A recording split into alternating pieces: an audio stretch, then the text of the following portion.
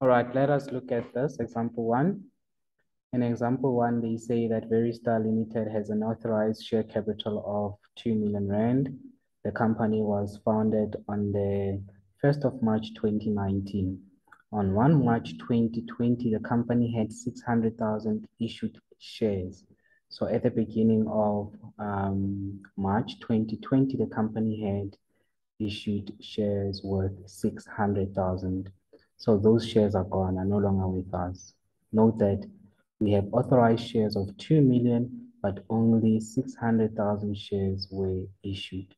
And when you look at the balance on the 1st of March 2020, they say that ordinary share capital, in brackets, they put in 600,000 shares, was 2,100,000.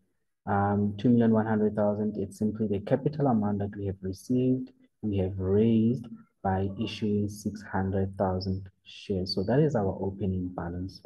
That opening balance, we will simply, I love recording as I read. I will simply go straight to my ordinary share capital node and put down there the number of authorized shares. So the number of authorized shares will be 2 million, and under issued, I'll put in there my opening balance of shares. So shares, number of shares at the beginning of the year were 600,000, and the share capital raised from that will be 2,100,000. Okay. Let's read further. Then they say that the company issued 400,000 shares at 800 cents per share on the 30th of May 2020. Let's record that in our ordinary share capital note. So when we record that in our ordinary share capital note, we will have 400,000 rand. And then you'll write additional shares issued during the year at 800 cents per share. Please note that to get that 3.2, you have to take that 800 cents and divide it by 100. 800 cents divided by 100 will give you 8 rand. Take that 8 rand and multiply it by 400,000. It'll give you 3,200. So you're getting more money. When you issue shares, you're getting more money.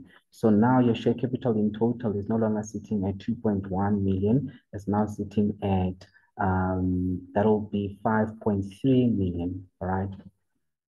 That is what we have as share capital. And 1,000,000 shares are with the shareholders when we have taken into account the 400,000 shares that were issued. And then it says here, the company issued another 100,000 additional shares on the 1st of September 2020 for 7 rand per share. That will also be recorded in your ordinary share capital note. So you will have 100,000 additional shares issued during the year at 7 rand. So you will simply take 100,000 multiplied by 7 rand, and that will give you 700,000. Now let's calculate the balance of number of shares at the end of the year. You will simply take 600,000, add it with 400,000, add that with 100,000. It'll give you 1,100,000.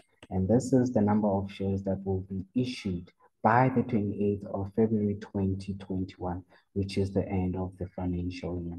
Your share capital will simply be 2.1 million plus 3.2 million plus 700,000. That will give us 6 million. So in total, we have a share capital of 6 million, and the shareholders have 1,100,000 shares. Obviously, that will be reflected in their share certificates. Note that the shareholders have the shares worth 1.1 million, and we've got share capital worth 6 million. And that 6 million, we can use it to fund any other activity within the business. Try ClassWork 2 quickly. Please note that the notes will be found in the link that I will provide when I post this video. So just check under description and you'll find the link there. Follow that link and download the notes on this, and make sure you have the handout whilst you watch this video, and you must complete that handout as I post each video. Try this ClassWork quickly.